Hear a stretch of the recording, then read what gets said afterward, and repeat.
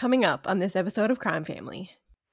This is part 3 of our Caylee Anthony murder case coverage. Very interesting trial for sure that went on for many weeks, and many people were glued to the TV for the trial. The defense in this case is claiming that this was actually not a murder at all, but instead it's a manslaughter case. He was part of the cover-up and they go after him, but he denies knowing anything about it. Yeah, so it's like kind of like the epitome of like the courtroom drama of like one expert witness and then one that debunks that, and then that just doesn't seem plausible to me. It just kind of sounds like a dream. Did something accidentally happen to Caylee while Casey was on the computer, or did Casey murder her child?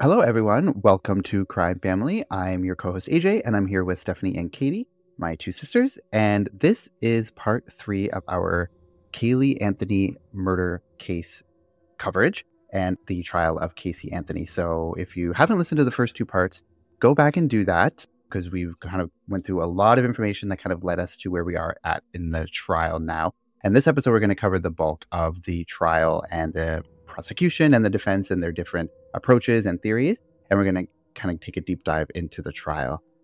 So yeah, definitely go take a listen to our previous 2 parts, because they're going to be important. The stuff that we covered in the first 2 episodes will be important for this episode as well. But without further ado, we are going to just get right into it.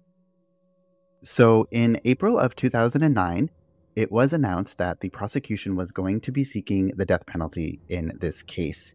And this was a huge development because, of course, the death penalty is the biggest thing that you can go for in a criminal trial. And the prosecution decided that they felt confident they had enough evidence to be able to seek the death penalty in this case.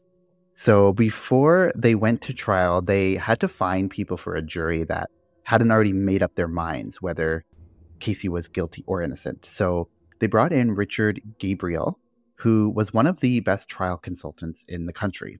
And he was brought in to help pick a fair jury. And because this was the most high-profile case in America at the time, it was difficult to find people who didn't already have some type of opinion either way. Like we had said before, there was a lot of information being given to the media and lots of reporting on it. So there was so much information out there that so many people knew about. So you can't really find a non-biased jury. At least in Florida, it would be really hard to do that. And so Casey's defense team was also trying to get the trial moved out of Orlando for that reason, because of how high profile it was. But the judge at that time denied this motion. So when the trial begins on May 9th of 2011, all the lawyers have to travel to a different part of Florida to an undisclosed place in order to pick a jury there. And this was because they wanted to make the trial a little bit more private and for Casey to have a fair shake in order to give her as fair a trial as they could. So they actually put together a focus group with 12 adults in this other area outside of Orlando. And 12 is obviously the same amount that a jury would have, because they wanted to see if the people in this focus group had the same thinking as the people in Orlando. So when the case had already been all over the media, it's really hard to find people who know little or nothing at all about this case. So there was a lot that kind of went into jury selection and how they got to their final 12 jurors that both the defense and the prosecution were comfortable with. The trial began in May of 2011, and Katie's going to kind of take it from there.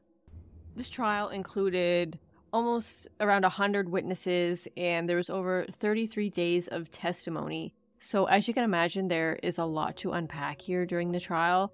So I am going to touch on kind of the biggest pieces of evidence and maybe the most controversial things that went on during the trial. And there was quite a bit of forensic evidence in this case. And let's say quite a bit, I guess there's not a ton, but there are some big things that stand out. And it goes back and forth between being beneficial for the defense and then it's beneficial for the prosecution. And a lot of this is kind of based on expert opinions about each piece of evidence that differ from each other. So just keep that in mind because a lot of the experts couldn't agree with each other on what was, what actually happened, what was significant, and what wasn't. We mentioned her before, Dr. Jan Garavaglia, or Dr. G, and she was the medical examiner at the time. And she says in the documentary called Dr. G, inside the Caylee Anthony case, that when the remains were found, there was no soft tissue at all left to be tested.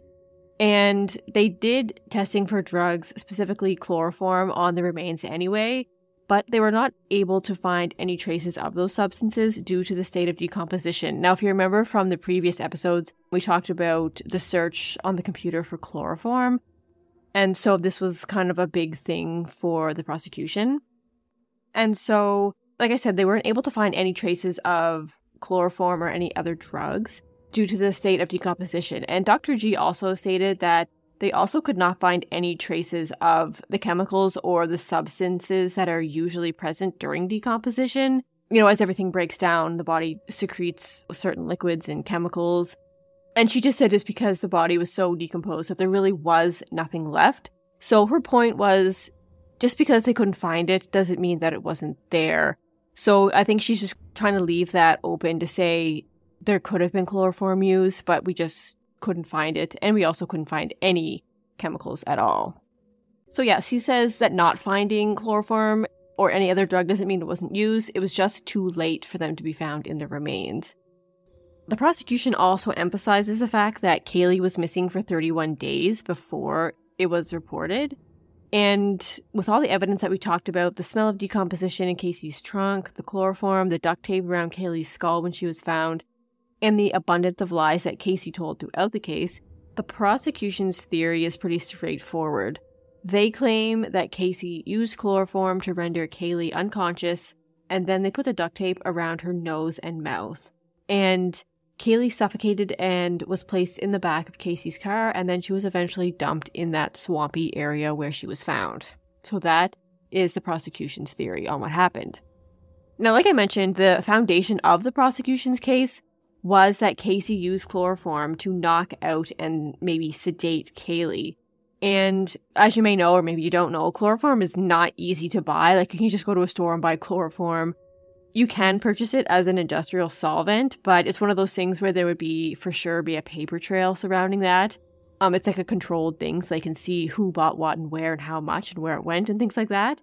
And so as far as we can tell, there was no evidence of anyone purchasing chloroform. The prosecution presented that Casey had made her own chloroform herself because I guess there was evidence that someone had searched how to make chloroform. And then they're saying that's what she used to sedate Caylee.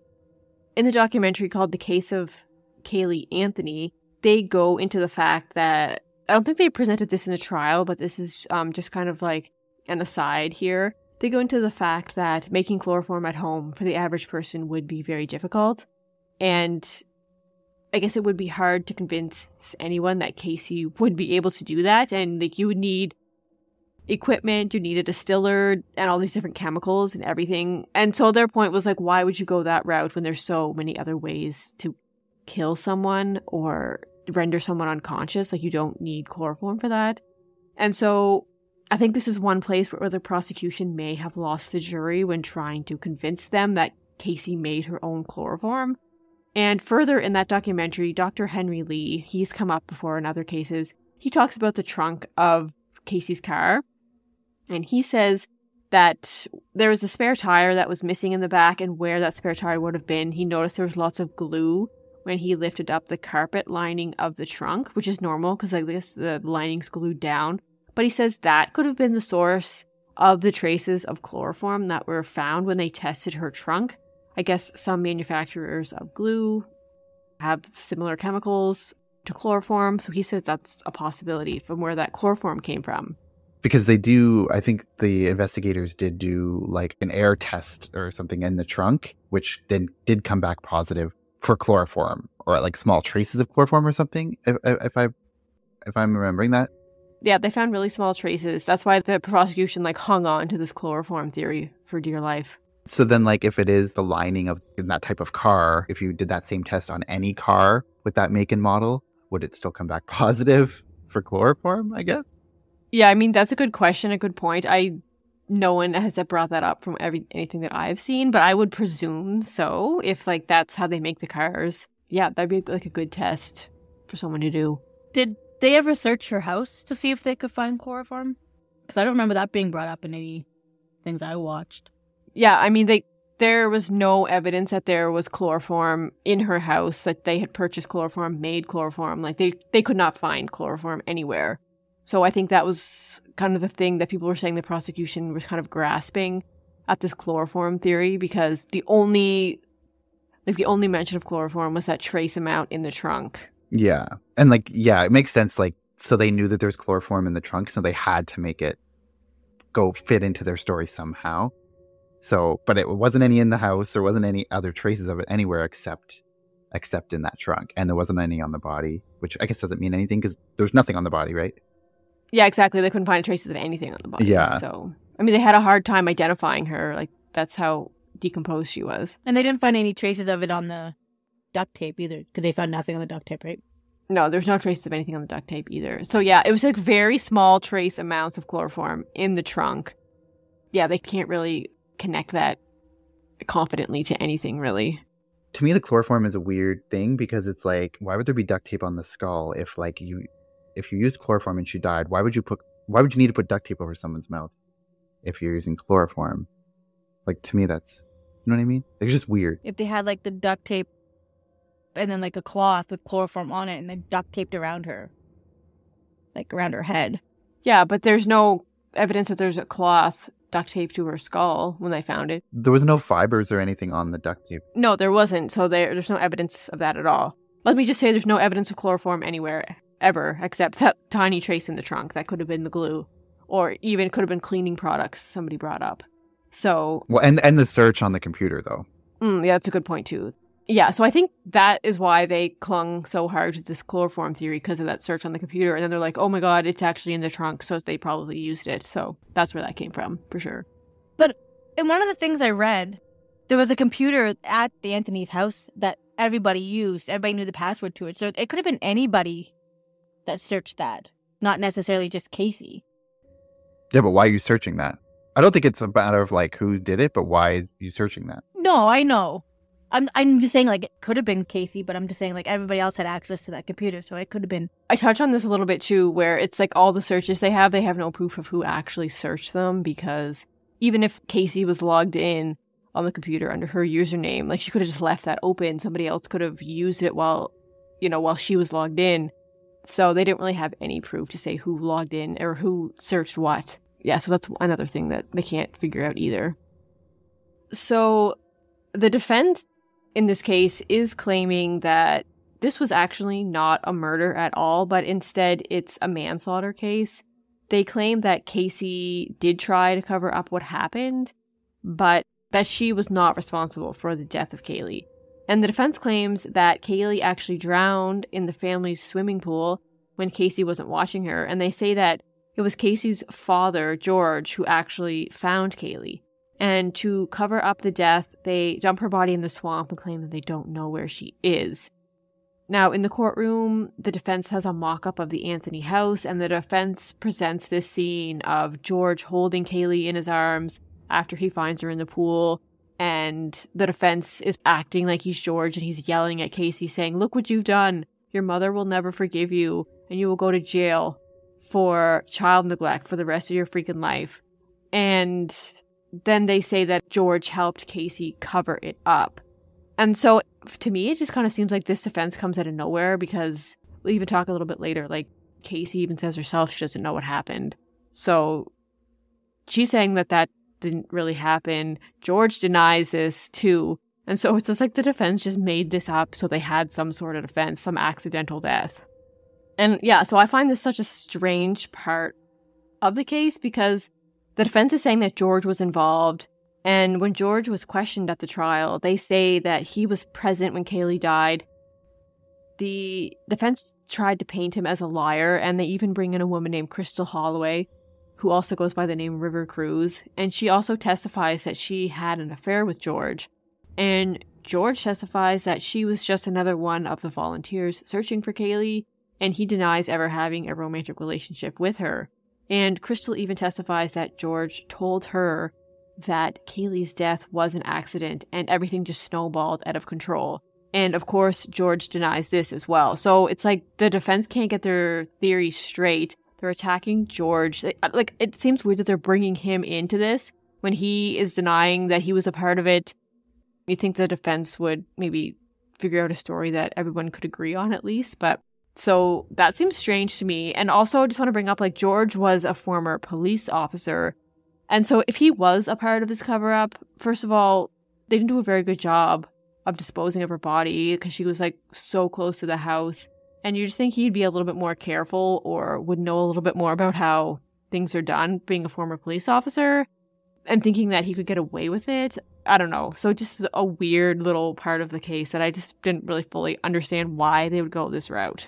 Yeah, and I think in real time, when I was watching or following this case back in 2011, it does come out really out of nowhere because there's no indication of any of this theory of an accidental drowning or any of this stuff of George being involved. So when defense is presenting this as their theory for the first time, it's really such a turn because you don't really know.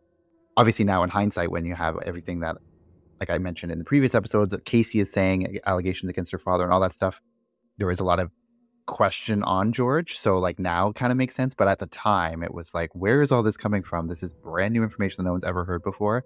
So it really did seem like it was just grasping at any type of thing to save Casey. And I guess, like I mentioned a little bit before too, the previous episodes, they have to paint George as this villain in the story because if you make the jury question George, then it throws kind of everything off because George testifies, and if you're already questioning him, like that's going to really put a wrench in the prosecution's case. So I guess that was really their goal here, is just to like make George lose his credibility, make you not believe him, but it really does come out of nowhere. Well, it kind of fits their narrative. You would think this whole George thing was just something that they brought up, but when I was watching her own documentary that she put out, well, not herself, but anyways, when she's talking about this drowning, it's like she was asleep the whole time and Caylee was like beside her, and she was like, Caylee would never like just get up and go randomly like wander throughout the house. Which I mean, like, she's what, 2? I mean, kids wander sometimes, but I don't believe the whole drowning situation. I don't think that even ever happened. No, me neither. And I mean, that is the story she's sticking to as well. Like, yeah, in that documentary that I mentioned before, like Where the Truth Lies, yeah, she's sticking to that drowning story. But it's not really believable. Oh, she does stick to that? Because the things that I looked up, she says herself that she still doesn't know what happened. So, I mean, she's a liar, so she changes her story from one thing to the next. Yeah, she's a liar. So, yeah, because this documentary came out in 2021, I think, like late 2021. And as of then, she was saying that she drowned. And she recounts the story, like Steph was saying. She fell asleep. She wakes up. Kaylee's no longer next to her. And then she is searching the house and then finds George carrying Caylee after having drowned.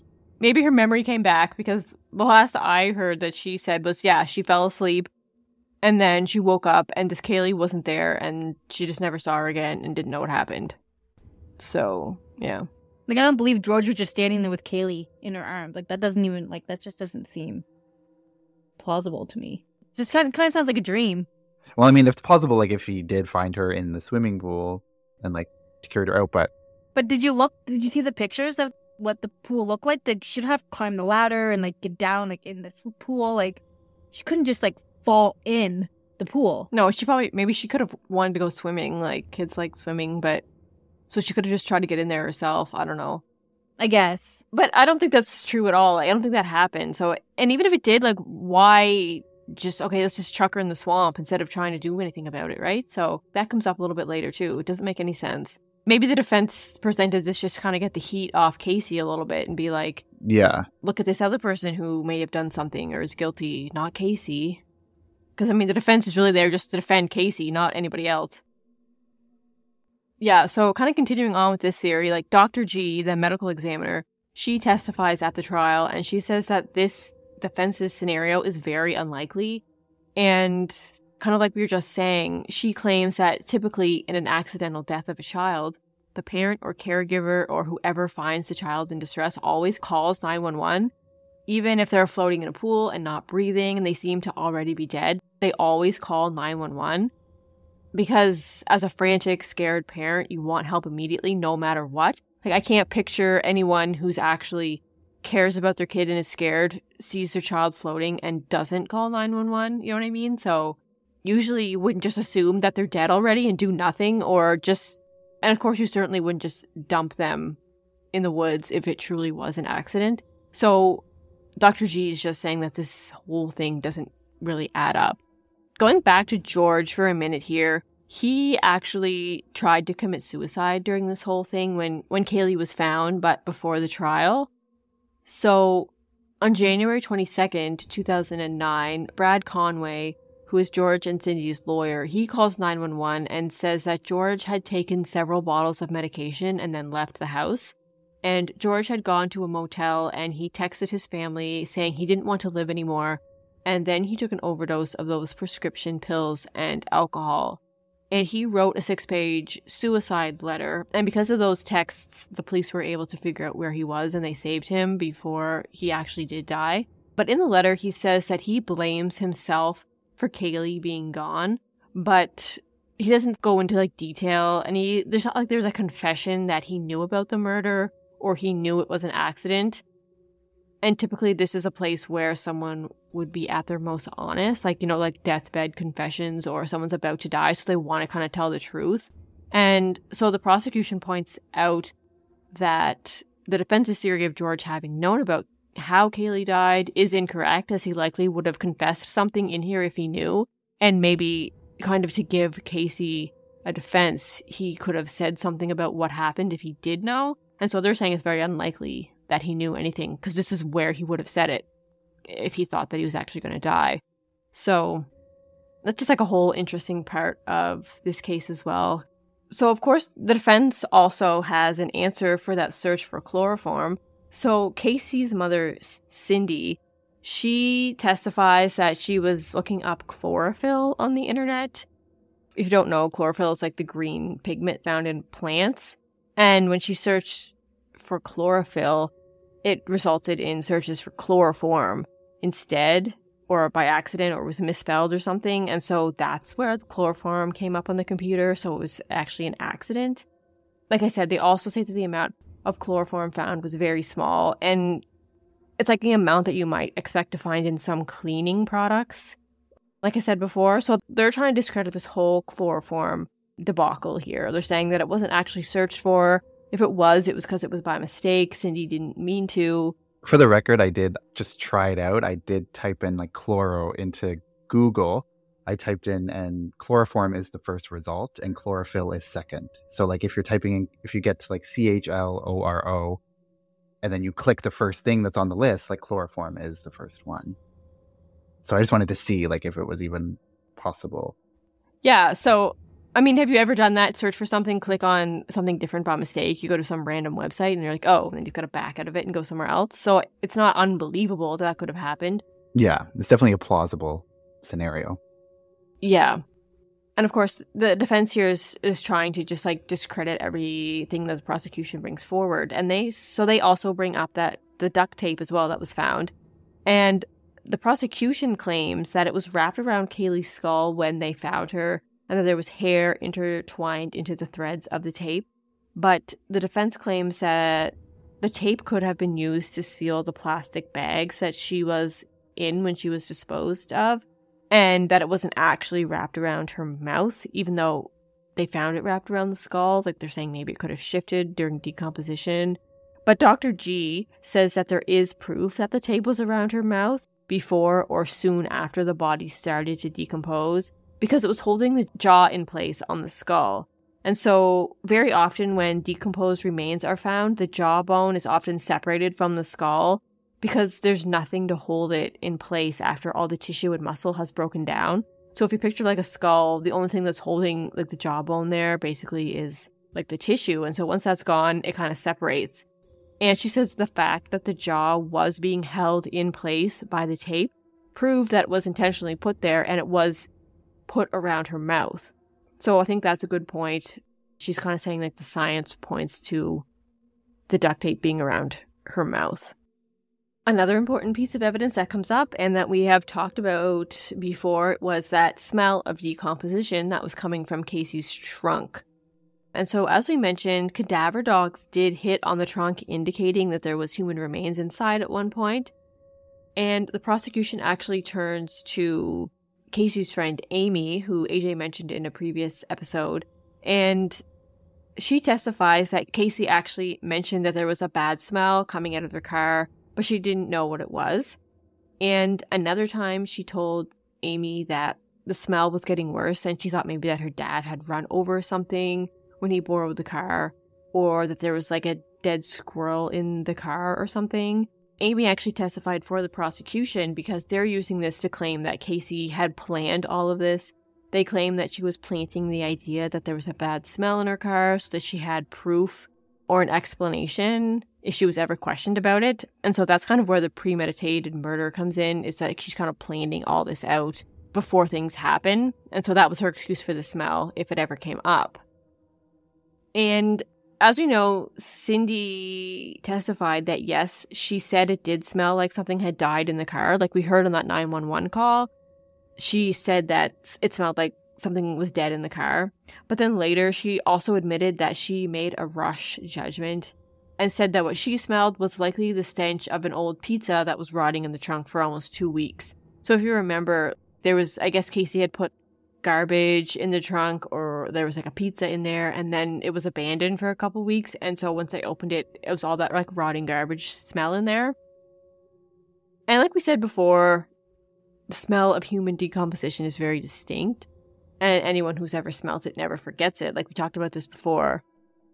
So even some people said that, like some of the investigators said that they smelt it and that is what it smelled like, so they felt like that is what they were smelling.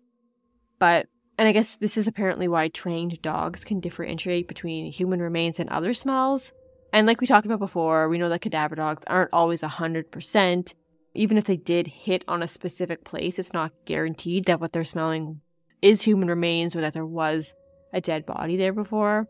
And in the case of Caylee Anthony, that docuseries, they do a blind test. So they have human remains, like some tissue from something, some human tissue. They have animal remains, and they also have a rotting pizza to try and see if the dog can find the human remains and kind of ignore the other things that might be distracting it. And in this particular test, the dog was able to kind of go straight to the human remains and hit on that and not be distracted by the other smells. So, like we said, it's possible that the dog knows what it's smelling, but it's also possible for it to get distracted and just think it's smelling something or just get excited and hit on something that may not have been there. So it's not an exact science. So this is another piece of evidence that it could go either way. Yeah, maybe it was, maybe it wasn't, but there's no way to prove it. I don't think we talked about this already, but there was another thing that was brought up by the prosecution, and that was a strand of hair that was found in the trunk of Casey's car. So this was just one strand, and they say that there was evidence of decomposition on the hair follicle, and they call this postmortem root banding. So if you look at it under a microscope, you can kind of see like this dark band on the hair follicle, and that represents decomposition. And the prosecution presented the idea that this could only happen while it's still attached to a deceased person's head.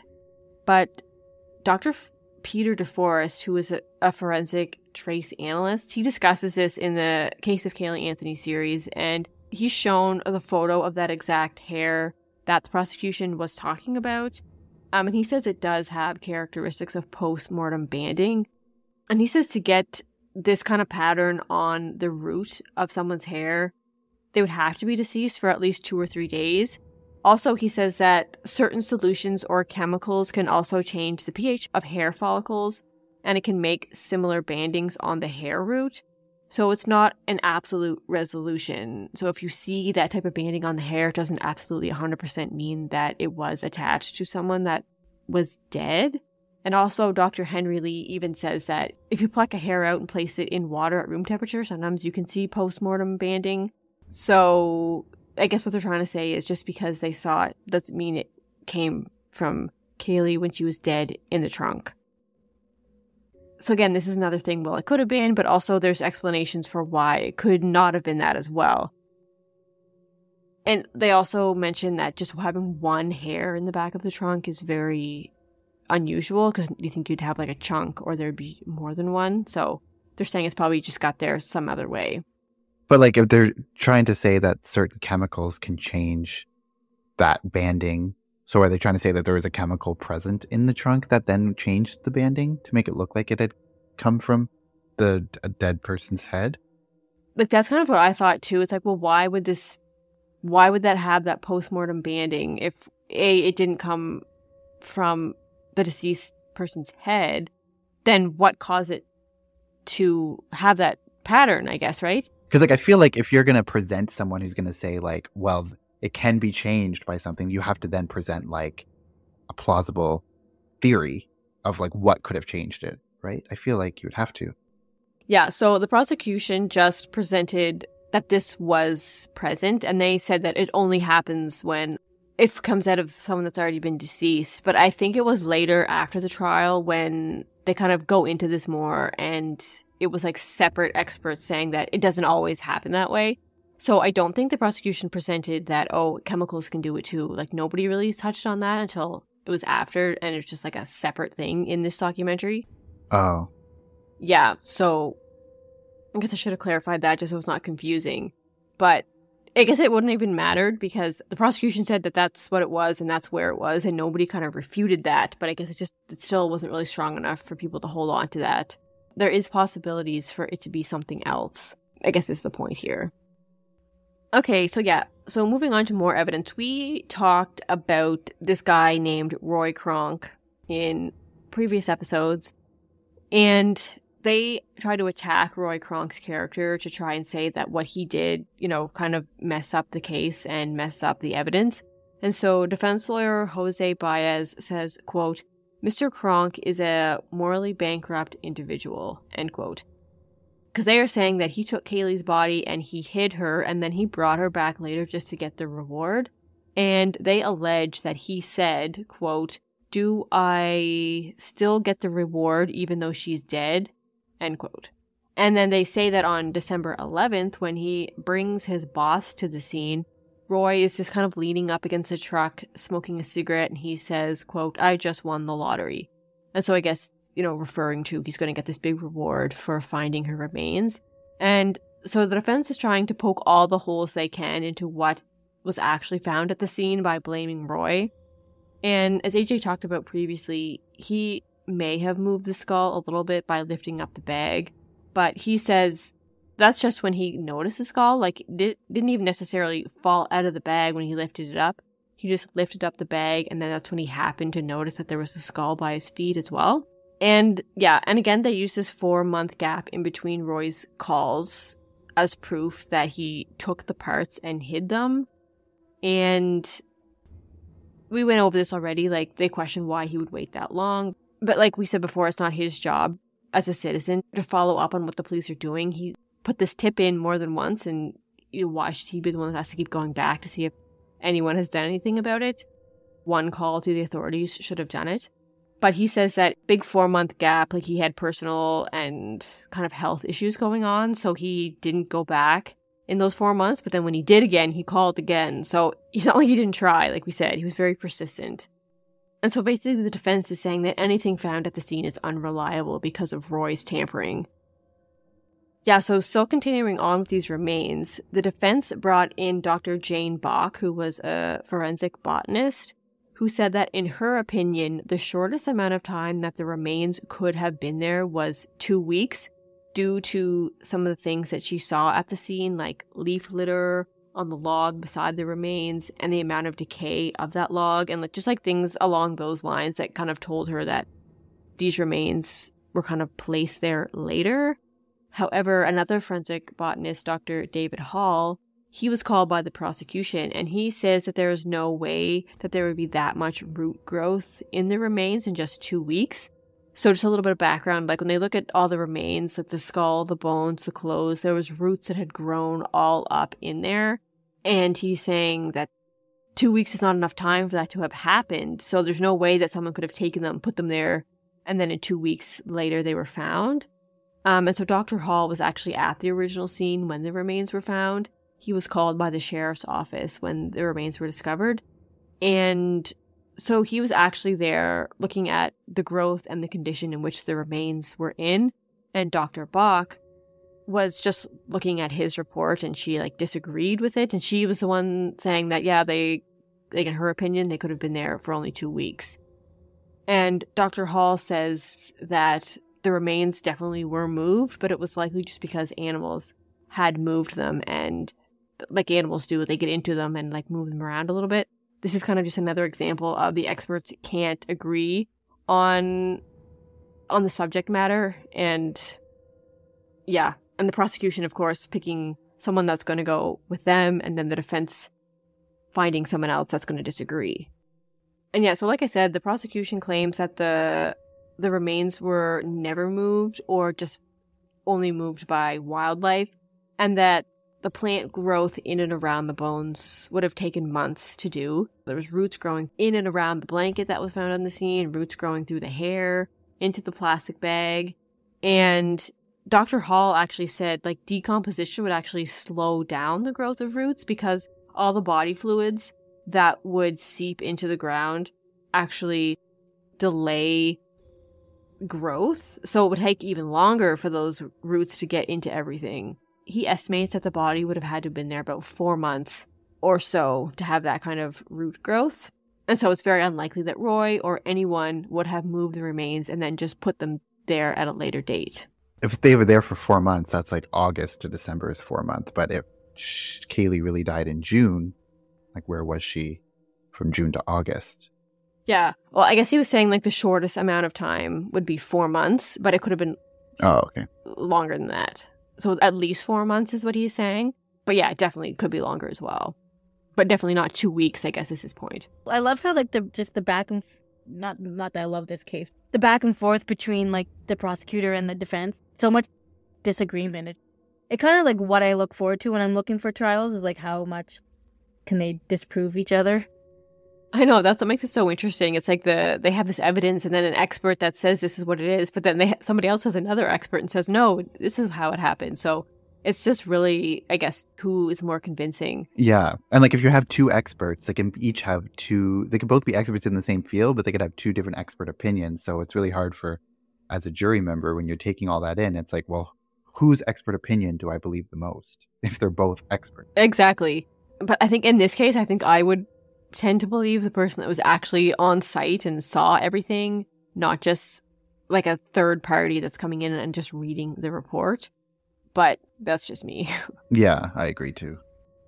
Yeah, and so the defense continually harped on the fact that the medical examiner could not come to a conclusion about how Caylee died, and there was no obvious cause of death that could be scientifically substantiated. And so Dr. G does agree that there was not enough left of the body in this case to find a cause of death, and that there was no physical injuries to the bones to suggest blunt force trauma or a gunshot, for example, things like that are really obvious in an autopsy. So if someone's shot or stabbed, usually the bones can tell you that because there's a mark on the bones or there's a little hole through the bones that makes it really obvious. But in this case, there was nothing like that. So they know that she wasn't beaten or stabbed or shot. And so there really is no way to tell how she died because it was just bones. And she says that there's enough evidence to say that it is a homicide because of all the circumstances surrounding the death. And it doesn't fit anything other than a homicide. But then, of course, the defense says, well, they can't even tell you how she died, so how are you going to say it was a murder? And we talked about some of the circumstantial evidence that was surrounding this case as well. We talked about that in the previous episode. And yeah, the state kind of collected boxes and boxes of evidence from the Anthony home a day after that Caylee's remains were found. Like AJ talked about before, there was that cloth laundry bag that she was found in. I think AJ said that it was a pack of 2 that it was usually sold in. My research said that it was actually a pack of 3 and that they found 2 at the house and 1 was missing. But that doesn't really matter. It was just like a pack, I guess. And the one that they had found Caylee in was the same material. It was the same brand. And it was like a matching bag that would have been in this set that was at the Anthony house. So like AJ said, how common was that laundry bag? But anyway, that's just, it matched the ones at their house. And they also found that the same style and brand of duct tape at the Anthony house that was wrapped around Caylee's remains. So that's another circumstantial piece. But again, it's not like there's a billion types of duct tape. So finding the same brand would be like a miracle, right? There's only so many brands of duct tape. And so it's just not strong enough to be like, oh, that's exactly what happened. Just little pieces here and there. Yeah, that's kind of like the major pieces of evidence that were brought forward by both sides and kind of the battle that they had back and forth to try and disprove each other. Yeah, so it's like kind of like the epitome of like the courtroom drama of like one expert witness and then one that debunks that, and then it's like going back and forth. So it really is kind of, and there is so little concrete evidence, so little that we actually know for certain. Like we know, of course, that Caylee had died, but there's so many questions about how and when and all of that stuff. But one thing that the prosecution and the defense, do agree on during the trial is really the date of Caylee's death. So both the prosecution and the defense do testify, or they do present, that June 16th is the day that Caylee died. They just have 2 very different versions of how it happened on that day. So obviously the defense is saying that on that day, that's when Caylee accidentally drowned in the family swimming pool. And then the prosecution saying that that's the day that Caylee was sedated with chloroform, killed, and then she was disposed of shortly after that. So I do have kind of a chronological breakdown of, computer activity and cell phone activity from Casey of June 16th. So this is a really great source. It's the State versus Caylee Anthony analysis of evidence from the case. And so there's screenshots of her cell phone records from that day, and also a screenshot of the home computer usage.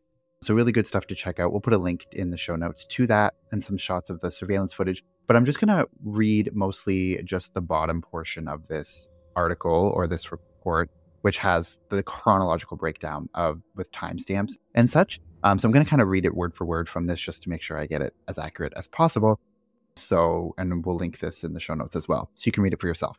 But the chronological breakdown, so it starts at 7 a.m. to 9 a.m. is the first window of time. It says Casey and Caylee probably woke up around 7:30 a.m. after Casey's mother, Cindy, left for work. Casey's father, George, often fed Caylee breakfast and probably did on this day as well. Casey went on the computer to check her Facebook and MySpace updates and have an IM chat with a friend. She also sent a text to her boyfriend. Then 9 to 10 a.m., there's no computer or cell phone activity during this time period.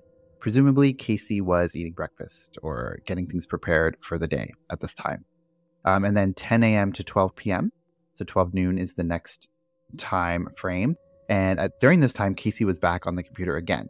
So she uploaded a photo of the Fusion nightclub to her photo bucket account. She was probably talking to her boyfriend on Facebook while she was on the computer because she received a Facebook text from him at 11:43 a.m. And this would only occur if she was logged out of Facebook at that time. So they said she got that text because she wasn't actually logged into Facebook on the computer. She was on photo bucket, which I guess she couldn't be on both things on the computer at the same time, I guess. I don't know. But her boyfriend called her at 11:47 a.m., which was shown by cell phone records, and they have a 20-minute conversation. So if that would put her on the phone until 12:07, if he calls at 11:47, and then they're on the phone for 20 minutes. So at some point, Casey needed to get ready for, quote, work, unquote, and needed to get her daughter ready as well. She did not use the computer during this time period, and there was no cell phone activity until 12:53 p.m. So her father, George, recalls seeing Casey and Caylee emerge from Casey's room at 12:50 p.m. he walked them out to Casey's car and saw them drive away. Then Casey exchanges text messages with her boyfriend as she is leaving or as soon as she left the house.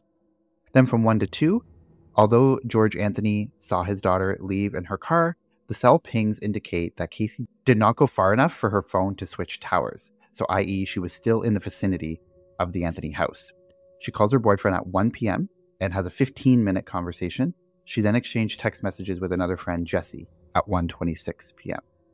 Then she calls her friend Amy at 1:44 p.m. and they have a roughly 35-minute conversation. And Amy says that the conversation that they have was not unusual. So it was a 35-minute call, but it wasn't, that was something that they would often do. So it wasn't alarming that they had this 35-minute call at that time. And then between 2 and 3 p.m., Casey came back home shortly before or after 2 p.m. The heaviest computer activity was seen during this time period. So it's reasonable to assume that she was checking her Facebook and MySpace accounts again between 2 and 3. And then her friend Jesse calls her at 2:52 and described the 12-minute conversation that they have as, quote, not normal, end quote. So if she calls them at 12:52 and they're on the phone for 12 minutes, that would be 3:04 when she's off the phone. And then between 3 and 4, so there's no computer activity at all during the 3 to 4 p.m. time period and very little phone activity. Casey's father calls her at 3:04, but she was still on the phone with Jesse. She ends that call at that time and ignores her father's call at the same time. So that's when she gets off the phone at 3:04. Then she received a few Facebook messages from different people, but only responds to one that's sent by her boyfriend at 3:35 p.m. She tried to call him, but he did not answer. And then between 4 and 5, from 4:10 p.m. to 4:14, Casey tried to get a hold of her mother by calling her cell and work phone. 4 minutes later, she exchanged text messages with her boyfriend. Her cell phone was pinging from a different tower, therefore she was no longer in the vicinity of her home. She probably was leaving or left the house when she started to call her mother. Then she tried to call a couple people. Considering that there was no more calls or texts between Casey and her boyfriend, she probably was at his apartment around 4:25 p.m. when she stopped calling people. This was validated by the fact that her phone was pinging the cell tower in the vicinity of his apartment from that time on. And then between 5 and 8 p.m., Casey's probably at her boyfriend's apartment as indicated by the cell phone pings at that time. She tried calling a few people, but no one answers. And then between 8 p.m. and 12 a.m., so between 12 p.m. and midnight, Casey and her boyfriend go to Blockbuster around 8 p.m., which I mentioned in a previous episode that the surveillance footage sees her at Blockbuster that evening. They rent 2 movies. They come back home and watch the movies with her boyfriend's roommates. So the conclusion that they write in this webpage is that whatever happened that day to Caylee probably happened between 2 p.m. and 4 p.m. So 2 to 3 is when there's the heavy computer activity. So did something accidentally happen to Caylee while Casey was on the computer between 2 and 3 p.m.? Or did Casey murder her child between 3 and 4 p.m.? And also, what was the nature of all those calls she was trying to place to her mother between 3 and 4? She tried calling her work phone and her cell phone multiple times, but she never reached her, so we don't know why she was calling. So which one is more reasonable? That's the question they pose. Like, do you think she was on the computer between 2 and 3 and something happened to Caylee while she was distracted? Or did she do something between 3 and 4 to Caylee? So I just wanted to kind of present that because that is what we know of her movements of that day. But also, if she's on the computer between 2 and 3 and something happened, that's also different from her own story when she says that she was sleeping and woke up to find Caylee not there. So even the story she's telling now isn't even in line with what we know of, like the computer activity and stuff from that day. So what are your guys' thoughts about that? I did feel there's so much texting of people. Her boyfriend, her friend, then like trying to call her mom, and then her boyfriend again, then like her other friend. And I feel like there's so many other people that maybe she's trying to like confirm like an alibi or confirm whatever. Because there's like, I feel like that's just a lot of phone calls. And didn't she say she was on her way to work? Like quotes work, but yet.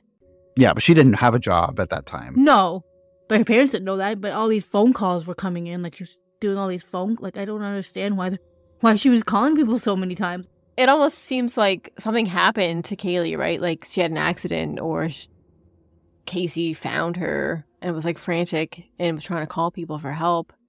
Not the police, but her mom. So it kind of makes you sort of maybe lean in that direction. because that makes sense if a normal person would do that, maybe, but I don't know. Yeah, and I guess like the presumption is like, so George says he last saw Caylee and Casey as they left the house at around 1 or just before 1, and then I guess he goes off, leaves the house and goes to work, and then she comes back to the house after that time, and maybe I guess but then according to her story, like he's back there up between 3 and 4 when all that stuff happens. So very just weird. Wouldn't he question where Caylee was? If he was home with her and Caylee wasn't there? Well, no, Caylee was there. Well, in the morning, yeah, they were there in the morning. They left together. She said that she was going to drop Caylee off at the nanny, and then she was going to go to work. But then she comes back to the house because she's still using the family computer between 2 and 3, I guess, according to this report. So, yeah, I don't know. He must have left the house again. I don't know. But it's just... And she wasn't working, so... And the mother never called her back? No, I don't think she ever did reach her mother, so she tried multiple times. And did they ever question the mother, like why she was calling her? Well, yeah, I think that when Cindy's like brought on the stand and just says like she got calls, like her mom was at work, right? So she's not going to answer her phone necessarily. Her mother was a nurse, so yeah, I would have, like, if one of my kids called me at work, like randomly, like I would probably answer the phone. But you can't always, like, you don't always have your phone on you when you're working for a lot of jobs. Yeah, like she was a nurse, and like I'm sure there's probably lots of action happening. Like I don't know if she's an ER nurse, but apparently she tried calling the work phone and her cell phone multiple times, but never got through. Never left a message or anything. Yeah, it kind of also maybe something happened, and then Casey was frantic and maybe needed her mom because it was her mom, but also because her mom was a nurse. So maybe she was like, "Help! What should I do about this situation?" Couldn't get a hold of her. Things went south really fast, and then that's when she decided to cover it up. Like, that's plausible, but I mean, of course we'll never know. Yeah. According, even the screenshot from the computer activity shows like between 2 and 3 is the most computer activity. But again, we don't know for sure that that's Casey. It could be George doing that computer stuff. We don't know. But I mean, I guess the heaviest computer activity was seen between 2 and 3. It's reasonable to assume she was checking her Facebook and MySpace accounts again. But again, there's no like concrete record. Someone at the house was using the computer at that time. But I don't know. It's just, again, so many unknowns, and there's so many like different people involved that she's texting, and so many people she said she was doing this there, and it's just very confusing. So I guess we just don't know. But the one thing that they agree on is that June 16th is the day that Caylee did die, whether it was accidental drowning or murder.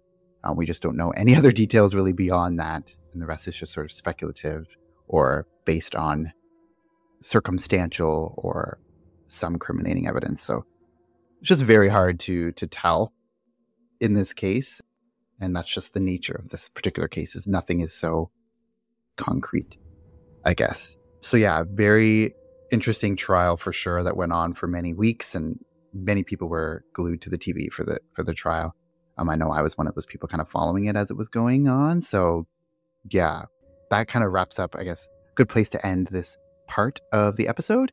And yeah, we want to know your theories as well too, like based on the timeline that I broke down, what do you think happened that day, that afternoon? Which theory are you most believable? Or like, what are your thoughts on all the stuff that Katie brought up? Because she brought up a lot of good stuff, like forensic evidence and all the different experts. So let us know what you think of that. And if we've left anything out or anything like that, you want to let us know, you can too. So we're on all the social medias at Crime Family Podcast on Facebook and Instagram, on Twitter, Crime Family Pod 1.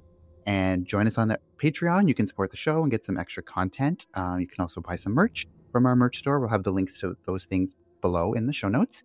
And always interact with us as many ways as possible. We'd love to hear your opinions. Follow us on social media. Go to our website, all that stuff that we always say at every episode. But yeah, we'll be back next week with part 4 of the Caylee Anthony murder case, or the death of Caylee Anthony and the Casey Anthony murder trial. So until then, take care. Bye. Bye. Bye.